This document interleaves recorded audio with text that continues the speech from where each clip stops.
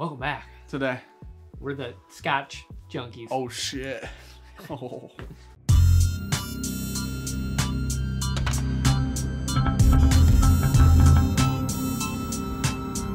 Today we're different people. Okay, I'm a responsible adult. I wish we had a fire burning somewhere. I mean, next to your leg. It feels like it. Yeah, no, I can see it. We are literally responsible adults, responsible pours, responsible drinkers. Mm-hmm. We have friends that have monocles, smoking jackets. You Mr. Peanut? No, because people who drink scotch are established, respectful individuals. Which is why I'm so into. Yep. This is how you pour scotch. Hey, we're doing Lagavulin 16. We haven't. There we go. You always pour yourself more. That's interesting, isn't it? It's like you're a little heavy-handed on yours. You know? Yeah, to deal with you. Fair. So tonight, Lagavulin 16. Oh, I already did that when you were pouring. I already gave you a place to drop the intro. So, our first scotch review ever on the channel. Legally. Not on a live. Legally. Yeah, I don't know about that. Technically. Legally. Mentally. Physically. Oh, wow. I forgot how much. Okay. I haven't had this in a long time. I've been drinking that. I've been on that cast strength game for a minute. Octomore game. I've been in the Octomore and Ardbeg game for a hot second here. A little bit of Lagavulin cast strength. But, so, let's kick off a scotch review. And you know what? While you're here, because this is the first one we've ever done, I need at least 20,000 likes on this video. Okay, hey, for real, get us at least like 200,000. 2,000. I mean, if 5,000 people watch this video, that'd be great. But then if 5,000 watch it and 2,000 like it, that's still, I mean, that's good. Okay, get us 2,000. Okay, this is a Lagavulin 16 owned by Diageo. One of the most stapled, well-known peated Isla whiskeys ever made. Because of Ron Swanson. Partially because of Ron Swanson. Because of Ron. About 99.8% Ron Swanson. Look who's back. That's not Lagavulin. That's Lagavulin. Peated Scotch is a hell of a drug. Once you find the one you like and you start expanding through Peated Scotchville, it's wild. You just drink Octomore, and then you're like, ugh, and then you can drink any scotch ever. Oh, so good. So. Dude, all right, I'm going to say green bananas. Oh, we've never done one of these. This is kind of fun because we've never done a scotch review. Coconut husk. And it's so much shut your fucking mouth. I'm done. You know what? Dislike. Everybody just switch. Go back down, switch. I get grilled pineapple. Okay. Honeyed grilled pineapple. Honey. Just a drizzle of honey on the grizzle. Gristle?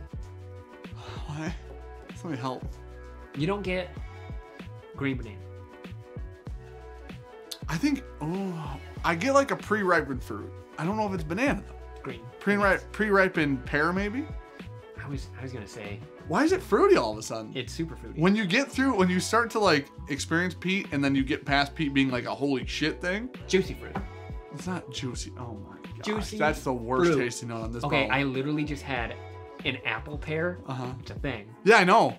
It's you saw them at Costco. Yeah. Yeah, so did we. Is this? An apple pear is weird. I don't think it tastes very apple-y, but it's shaped like an apple. It is. And they're ugly. They're like brown. It tastes like a pear and it's delicious.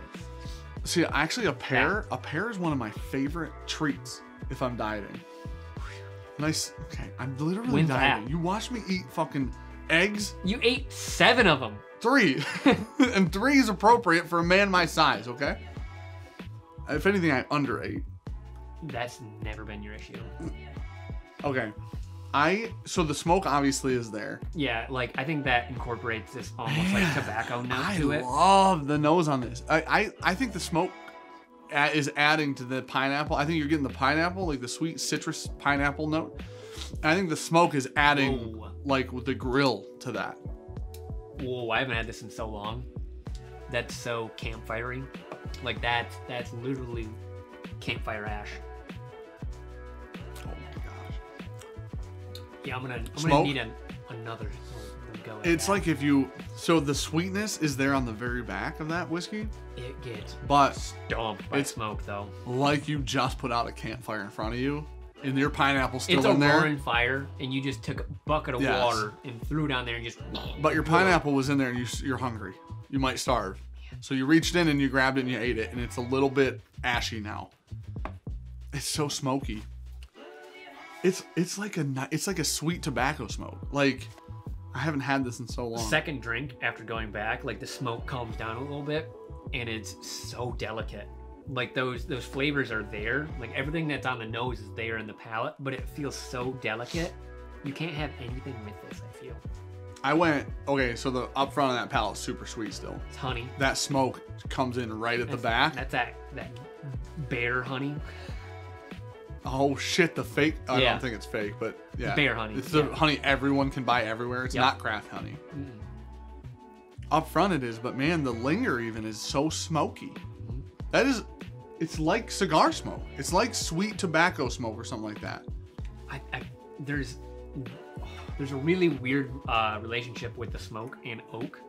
I feel like Oh, that's interesting. you took a stick Okay. and pulled it out of that fire, gnawed on a little bit, Oh, still see, smoking. That's interesting. I don't get a lot of oak on this. I think they just is ride weird. with each other. Okay. Like you get, They're going hand in hand. yeah, Okay. you get that crazy smoke flavor, and I think it's because that tree's still on fire that you're drinking. That's It's wild. not as good as the cast strength expressions are. It's not as complex. The finish on this I don't bottle, know if this this is whiskey. my go-to. No, it's pour not mine for either. anything. I actually think the Offerman edition's better. Mhm. I like the Lagavulin 8 a lot, which is right behind the camera. And then the cast strengths are way better, but the cast strengths are also way more expensive. So Price. This isn't cheap. 80. We're 80 to 90. You got a range. grade? Yeah, I'm gonna go. C. I'm gonna go straight B. I'm gonna go straight C. I'm going straight middle of the road B. It's a really good bottle of whiskey. I have replaced it. I bought more. I than one. like it, but we already have talked about stuff that we like more. Not in the same price range. I don't know. But Ardbeg offers a really different peat flavor than Lagavulin does. I think for 80, it's just not gonna be my. It can't be Go-to. your go-to. It's too much money. Yeah. I'm going B. All right. Maybe B minus at 80. I'll go C plus. How about that? I'm teetering here because of the bump up a little price. bit. If this is 60, I go B plus, A minus all day. I'd go around B minus This- if it was 80 or 60. I think Lagavulin's peat is like one of the smokiest peats. For sure, dude. So if That's you're, wild. it's ashy. It is literally ashy smoke. So, all right, we're the bourbon junkies. Here we are. Scotch junkies. We're the bourbon We're junkies. Scotch junkies. TM. C. The circle around it. That's copyright. Copyright. Yeah, Yeah, nailed TM it. is trademark. Trademark. Good job. Yeah. So, we're the Bourbon Junkies. Thank you for watching. Like, comment, Yeah. subscribe. Let us know if you guys Check out the links down below. Listen, if you guys need sample bottles, there's an affiliate link down below for the cheapest ones you'll ever buy. That's the only ones we use. There's an affiliate link for Liquid IV. We never talk about it. Never, not once. There's like a 20% discount on that Liquid IV link too. So go check those out. I drink a lot of it. We both do. Makes so, you feel better. Oh, so fucking good. It's so good for your soul, I feel like. After a nice night of drinking, it just heals your soul. It remolds it. Helps your liver. Yeah, you can call it whatever you want, but Anyways, proof. it's in the pour. It's so The ashy. smoke is in the peat. Nope, the peat. No. Cut the film. I'm out. I'm running out.